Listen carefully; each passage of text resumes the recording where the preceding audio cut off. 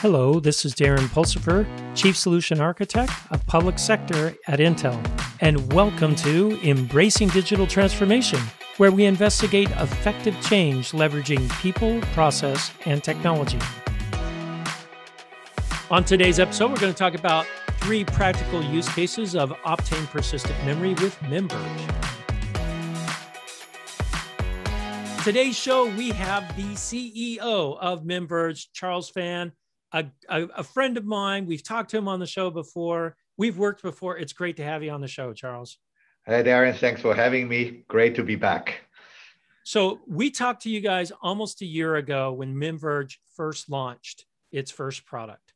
I'm sitting on Intel's persistent memory, Optane persistent memory. It's been almost a year. How are things going, man? Things are going great. So we shipped the first version of our software in September last year. And despite the pandemic, which certainly slowed down, the education of brand new technology to the customers, that we do have a number of customers using our technology with Optane persistent memory. And we are seeing a good pattern emerging in terms of what type of use cases they are using it for. So we are pretty excited about that.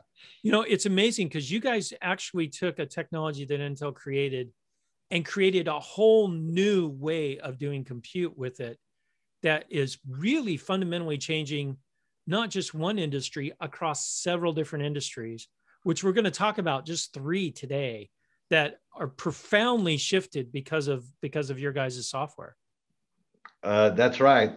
But our software wouldn't be able to do this without the underlying hardware innovation. I think persistent memory, in particular, Optane persistent memory, is a breakthrough technology that blurs the line between memory and storage. And that opened up many possibilities. And our software is trying to explore some of these possibilities and to be able to deliver something that was not before possible. So it's really an example of hardware innovation and software innovation working hand in hand. Yeah, and I love how you said that, because I see it as a fundamental change in the traditional compute architecture that we've been doing for the last 50 years. That's right. I think in your traditional von Neumann model, you have the computing unit, you have memory, you have the I/O device, storage. Yeah. And whenever you're moving from one block to another block, that's where the bottleneck is. There's a CPU memory block, the von Neumann block.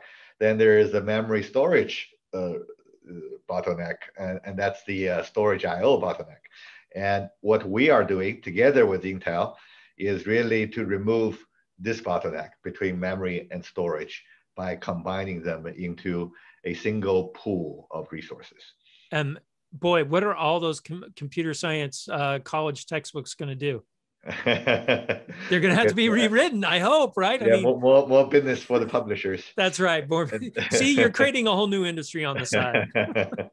But that's not one of the 3 we're talking about. No, that's not today. one of the 3. Let's talk about these use cases, because these were really interesting when your team talked to me about them, because I remember when this first came out, I was like, oh, I know where I want to use it. And I was going off in one direction. You guys are going off in another direction.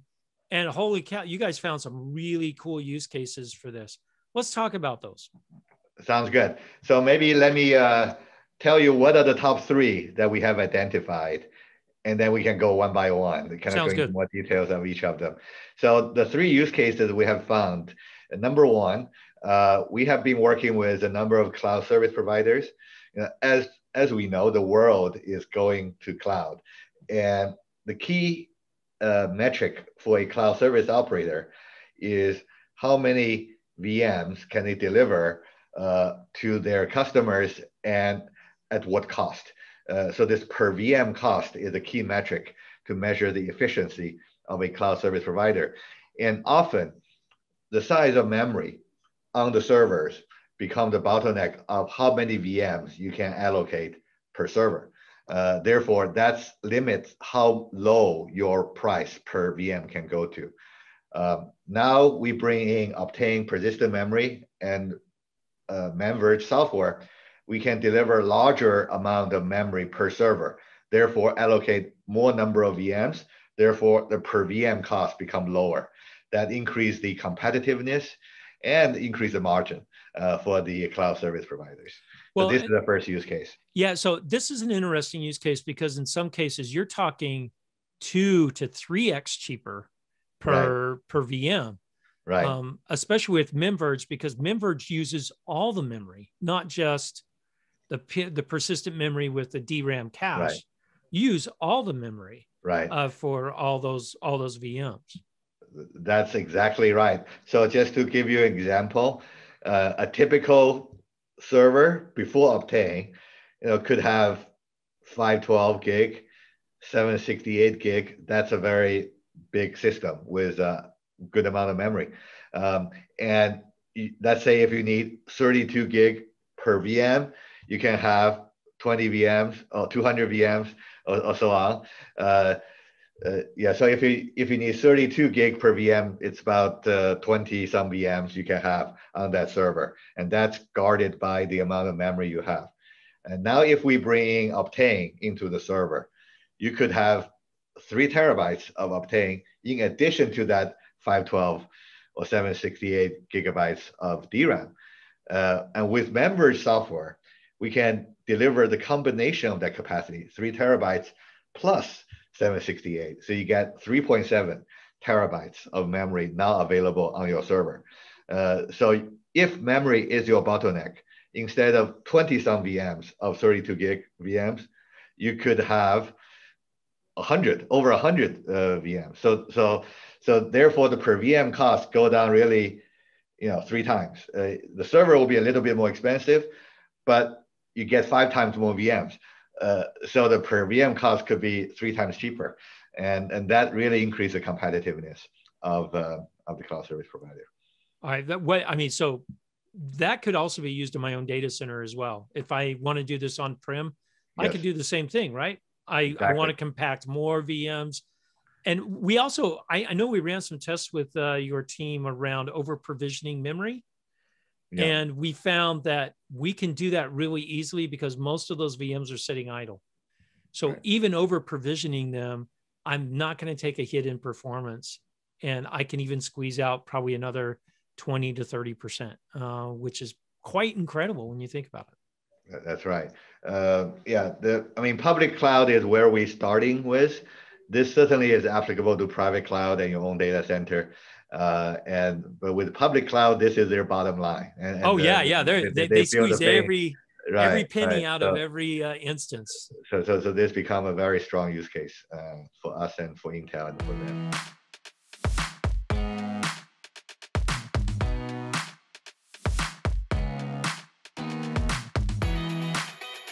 Great. Okay, what about the next one? What about the next use case? Now the second one. We have been working with financial customers, actually since the beginning. Probably the last time we talked about some of these financial customers, stock exchanges, banks, the mutual funds, hedge funds, and etc. And they use a lot of in-memory databases and in-memory applications. Some of them homegrown, some of them third-party. And there's a problem with these in-memory applications. Number one, memory is not big enough. We already know we do big memory solutions, so there must be a fit. We can make the memory bigger so they can have more instances, bigger instances per server. But also, these in-memory databases sometimes have availability challenges. That's because their data are not being persisted to the storage all the time. The data during the trading day are usually just in memory. Now, if, God forbid, you have a crash, then you lose all your data. All the intraday data in memory will be lost. And it is catastrophic. You either lose those data, or even if you have logged all your transactions, you will need to replay the log to recover the database. That often takes many minutes or even hours to recover a database from a crash. And so what we offer, in addition to offering bigger memory size, is we offering a new data service that's called in-memory snapshot, that we can persist the database state onto Optane persistent memory. It's much faster than persisting it onto storage. And therefore, if you crash, you still have the data, the last snapshot captured on persistent memory, and you can recover from that, and that become a much faster, much less RTO. So how much faster are we talking? Let's say my machine reboots, okay, yeah, and I come back up. How much faster? Because before you were talking hours to right. replay the journaling logs. So now the reboot plus recovery will be like a minute or two. So you can basically reducing from an hour or two to a minute or two, during these reboot. So we're talking 60 to 100x performance improvement. Exactly, almost 2 orders of magnitude improvement in terms of. All right, so you've hit two major things that most CIOs worry about: cost and reliability. That's right. Because that keeps my systems up for even if I do have a crash, it comes up faster, right? That's big. All right, so that's huge. That's a good segue into the third use case, because that's going to give you performance and productivity. And I think, as a CIO, you care about cost, you care about reliability, availability, and you care about ultimately the productivity of your team, how fast. The whole purpose of IT is to increase productivity of the workforce. And how can you build a foundation, build a tool set, allow your employees, the creative minds, to work on things faster? And that's a good segue into the third use case, that we have actually found a number of users in the genomics, bioinformatics area are using the combination of Intel Optane memory and MemVerge software to underlie their multi-stage data analytics workflow. And with that, number one, again, we deliver bigger memory so that you can have more parallelism of your pipelining and processing. So the whole thing can be faster. But also our snapshot becomes handy here as well. The reason is, with these type of jobs, let's say they are doing a cancer research or they are doing some COVID research, and they need to do all these analytics on these many DNA, RNA sequences, and they need to go through like 11 or 20 or 50 stages of processing. And each stage will take from minutes to hours. And after each stage, they need to take a checkpoint of the state of that intermediate computation results for a couple of reasons. One is sometimes you need to roll back and rerun it to just verify you can reproduce the results. Secondly, sometimes they want to modify some data and then compare, do some they call what if analysis to compare how they will differ if you make change of some parameter or some sequences, and to see how the results will differ. And how they do it today is they would take these checkpoints and save that state onto storage. And this takes anywhere between 5 minutes to like 30 minutes for them to do these after each stage, to do these IOs. And these IOs turns out in many cases to be more time consuming than the compute itself. It is a compute intensive. So if they use like 24 hours to do the job, they could use 8 hours on compute, 16 hours just doing these IO jobs to saving those intermediate state. And so you can probably guess how we can serve them is that instead of doing IO, what we do is we use snapshot. So after each stage, they just take the snapshot and capture that on the Optane persistent memory, and they keep running. So instead of 16 hours of IO, now these snapshots take, total like a single minute. So essentially you almost completely eliminate what they call the IO wait. You know what? This is opening up a whole bunch of workloads that I used to run a lot of workloads in HPC clusters. Right. Even I'm thinking testing software, testing hardware. I mean, the list goes on and on that you could. I don't have to store this out to a drive. I just take a snapshot of the memory and move it to the next phase.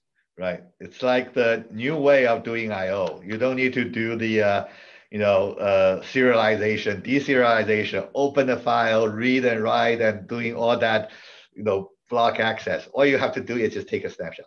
and that just completely rewrite the rules. This one's probably the one that's leaning more towards the new way of computing more than anything. That's right. Right. Because before, why do we have hard drives? Because I want to save something so I can look at it later or use it later. You're now using the persistent memory to just snapshot it, and it's there. That's right. That's now, right. Isn't this going to take a ton of memory? I mean, come on, Charles. Yeah. I only have let's say I load a machine all the way up, our brand new Ice Lake machine with your stuff, 2 sockets. I'm getting probably 7 or 8 terabytes. Yeah. Right in that range, 7 or 8 terabytes fully loaded. Yeah. If I'm running these stages through, I'm generating data as I go through. I'm taking snapshots. I'm gonna exhaust all that persistent memory. Right. So you are right, and there are 3 answers to your question, and this is a important question. Number 1, for sure the memory is bigger than before.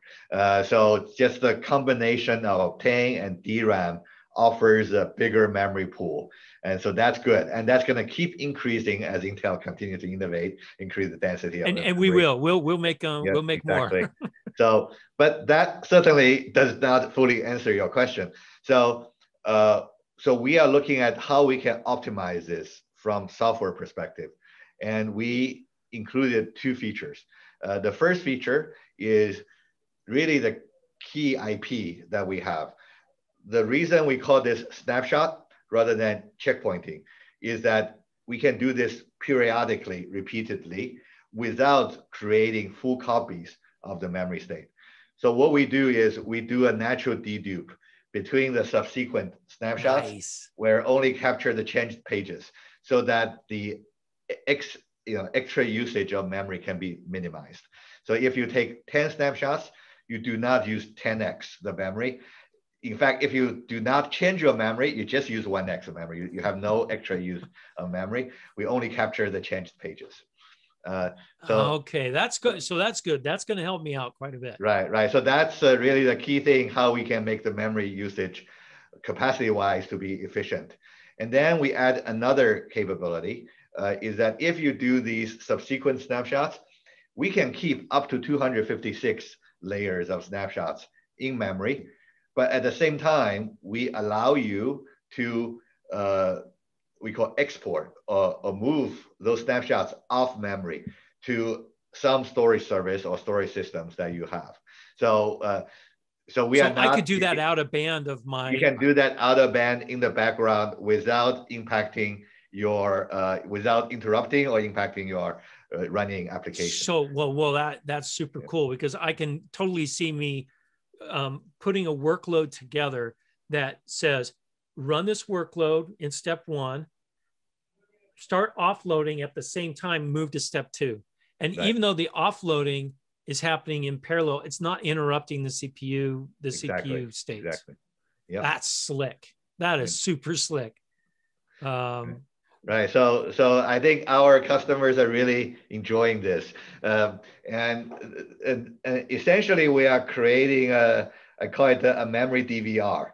So, before your application can only run forward. That's right. Now I can run forward and backward. Right. Now you can roll back. You can do all that almost instantly. So this is going to give you a new experience.